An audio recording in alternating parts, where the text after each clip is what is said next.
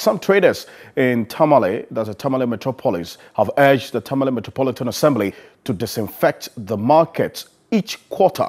This, according to them, will help in combating all kinds of infections.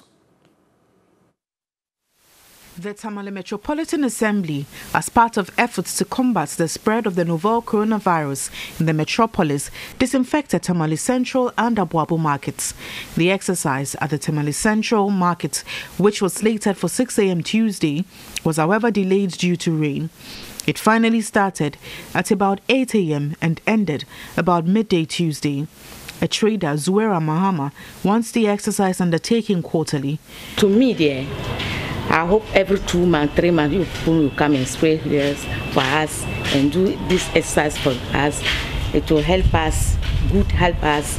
But our problem in this market, when the Zoom lion sweep, they are not talking the thing. Every day we are quarreling in this market. The disinfection of the Abuabu markets has also been completed. All shops in the market were closed to ensure no food item gets contaminated.